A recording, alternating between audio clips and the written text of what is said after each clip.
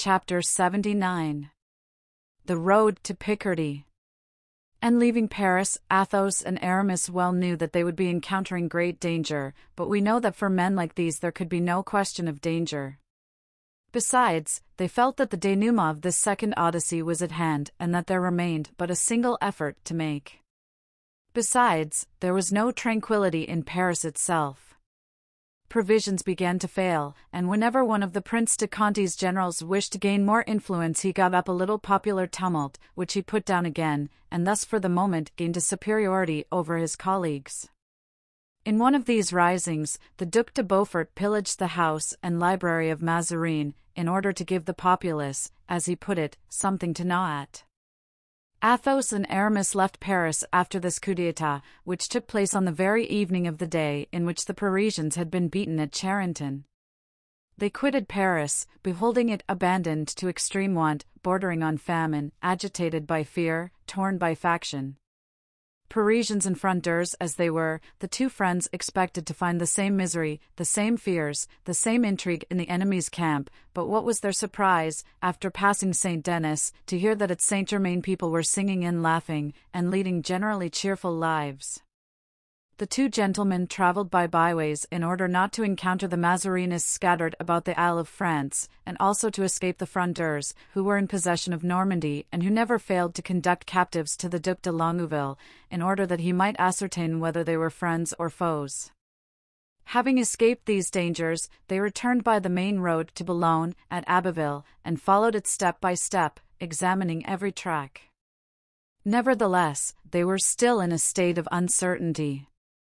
Several inns were visited by them, several innkeepers questioned, without a single clue being given to guide their inquiries, when at Montreuil Athos felt upon the table that something rough was touching his delicate fingers. He turned up the cloth, and found these hieroglyphics carved upon the wood with a knife: Port Dar 2d February. "This is capital," said Athos to Aramis. "We were to have slept here, but we cannot, we must push on." They rode forward and reached Abbeville. There the great number of inns puzzled them, they could not go to all. How could they guess in which those whom they were seeking had stayed? "Trust me," said Aramis, "do not expect to find anything in Abbeville. If we had only been looking for Porthos, Porthos would have stationed himself in one of the finest hotels, and we could easily have traced him. But D'Artagnan is devoid of such weaknesses. Porthos would have found it very difficult even to make him see that he was dying of hunger. He has gone on his road as inexorable as fate, and we must seek him somewhere else." They continued their route. It had now become a weary and almost hopeless task, and had it not been for the threefold motives of honor, friendship, and gratitude, implanted in their hearts, our two travelers would have given up many a time their rides over the sand, their interrogatories of the peasantry, and their close inspection of faces. They proceeded thus to Péronne. Athos began to despair. His noble nature felt that their ignorance was a sort of reflection upon them. They had not looked carefully enough for their lost friends. They had not shown sufficient pertinacity in their inquiries. They were willing and ready to retrace their steps, when, in crossing the suburb which leads to the gates of the town, upon a white wall which was at the corner of a street turning around the rampart, Athos cast his eyes upon a drawing in black chalk, which represented, with the awkwardness of a first attempt, two cavaliers riding furiously. One of them carried a roll of paper on which were written these words: "They are following us." "Oh," exclaimed Athos, "here it is, as clear as day." Pursued as he was, D'Artagnan would not have tarried here 5 minutes had he been pressed very closely, which gives us hopes that he may have succeeded in escaping. Aramis shook his head. "Had he escaped, we should either have seen him or have heard him spoken of." "You are right, Aramis, let us travel on." To describe the impatience and anxiety of these two friends would be impossible. Uneasiness took possession of the tender, constant heart of Athos, and fearful forecasts were the torment of the impulsive Aramis. They galloped on for 2 or 3 hours as furiously as the cavaliers on the wall. All at once, in a narrow pass, they perceived that the road was partially barricaded by an enormous stone. It had evidently been rolled across the pass by some arm of giant strength. Aramis stopped. "Oh," he said, looking at the stone, "this is the work of either Hercules or Porthos. Let us get down, Count, and examine this rock." They both alighted. The stone had been brought with the evident intention of barricading the road, but someone having perceived the obstacle had partially turned it aside. With the assistance of Blaisois and Grimaud, the friends succeeded in turning the stone over. Upon the side next the ground were scratched the following words: 8 of the light dragoons are pursuing us. If we reach Compiègne, we shall stop at the Peacock. It is kept by a friend of ours. At last, we have something definite, said Athos. Let us go to the Peacock. Yes, answered Aramis, but if we are to get there we must rest our horses, for they are almost broken-winded. Aramis was right. They stopped at the first tavern and made each horse swallow a double quantity of corn steeped in wine. They gave them 3 hours' rest and then set off again. The men themselves were almost dead with fatigue, but hope supported them. In 6 hours they reached Compiègne and alighted at the Peacock. The host proved to be a worthy man, as bald as a Chinaman. They asked him if some time ago he had not received in his house 2 gentlemen who were pursued by dragoons. Without answering he went out and brought in the blade of a rapier. "Do you know that?" he asked. Athos merely glanced at it. "'Tis D'Artagnan's sword," he said. "Does it belong to the smaller or to the larger of the 2? Asked the host. "To the smaller." "I see that you are the friends of these gentlemen. Well, what has happened to them?" "They were pursued by 8 of the light dragoons, who rode into the courtyard before they had time to close the gate." 8, said Aramis. "It surprises me that 2 such heroes as Porthos and D'Artagnan should have allowed themselves to be arrested by 8 men.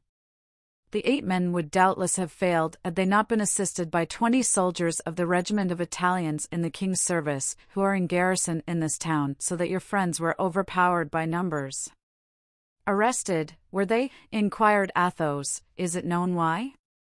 "No, sir, they were carried off instantly, and had not even time to tell me why, but as soon as they were gone I found this broken sword blade, as I was helping to raise 2 dead men and 5 or 6 wounded ones." "'Tis still a consolation that they were not wounded," said Aramis. "Where were they taken?" asked Athos. "Toward the town of Louvres," was the reply. The 2 friends, having agreed to leave Blaisois and Grimaud at Compiègne with the horses, resolved to take post-horses, and having snatched a hasty dinner they continued their journey to Louvres. Here they found only one inn, in which was consumed a liqueur which preserves its reputation to our time and which is still made in that town. "Let us alight here," said Athos. D'Artagnan will not have let slip an opportunity of drinking a glass of this liqueur, and at the same time leaving some trace of himself. They went into the town and asked for 2 glasses of liqueur at the counter, as their friends must have done before them. The counter was covered with a plate of pewter. Upon this plate was written with the point of a large pin, "Roule." They went to Roule, cried Aramis. "Let us go to Roule," said Athos. "It is to throw ourselves into the wolf's jaws," said Aramis.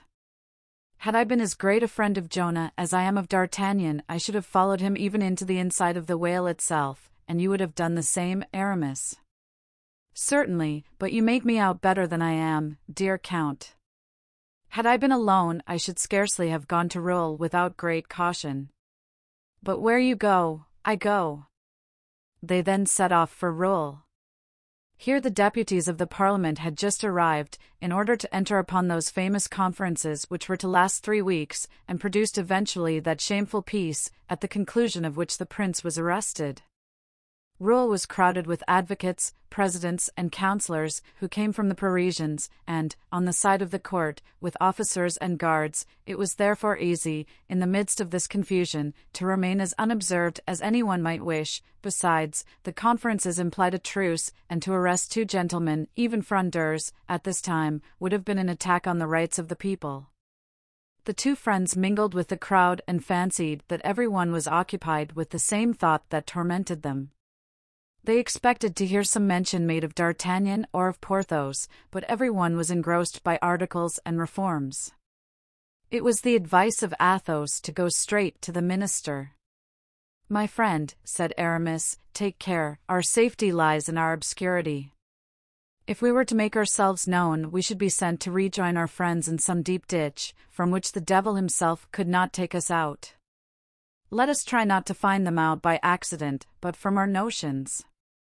Arrested at Compiègne, they have been carried to Rouen. At Rouen they have been questioned by the cardinal, who has either kept them near him or sent them to Saint-Germain. As to the Bastille, they are not there, though the Bastille is especially for the Frondeurs. They are not dead, for the death of D'Artagnan would make a sensation. As for Porthos, I believe him to be eternal, like God, although less patient. Do not let us despond, but wait at Rouen, for my conviction is that they are at Rouen." "But what ails you? You are pale." "It is this," answered Athos, with a trembling voice.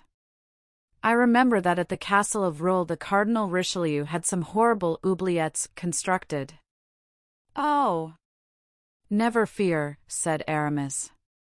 "Richelieu was a gentleman, our equal in birth, our superior in position. He could, like the king, touch the greatest of us on the head, and touching them make such heads shake on their shoulders. But Mazarin is a low-born rogue, who can at the most take us by the collar, like an archer.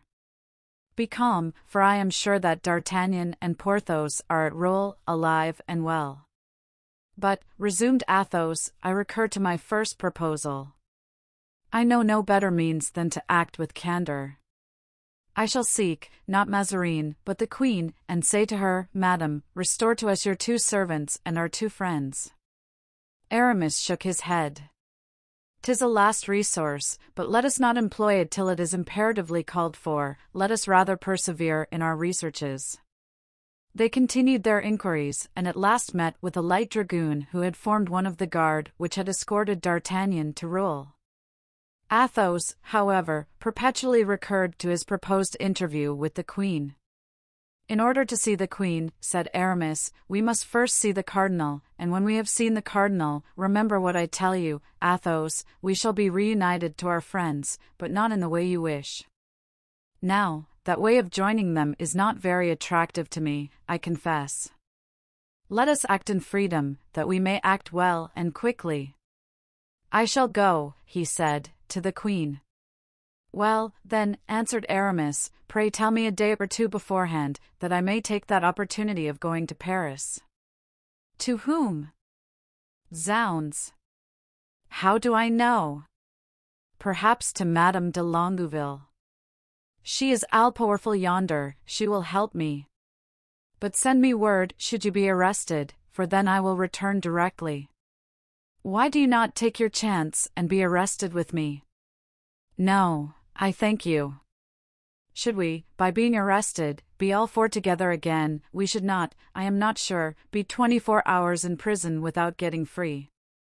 My friend, since I killed Chatillon, adored of the ladies of Saint-Germain, I am too great a celebrity not to fear a prison doubly. The queen is likely to follow Mazarin's counsels, and to have me tried. Do you think she loves this Italian so much as they say she does? Did she not love an Englishman? My friend, she is a woman. No, no, you are deceived, she is a queen.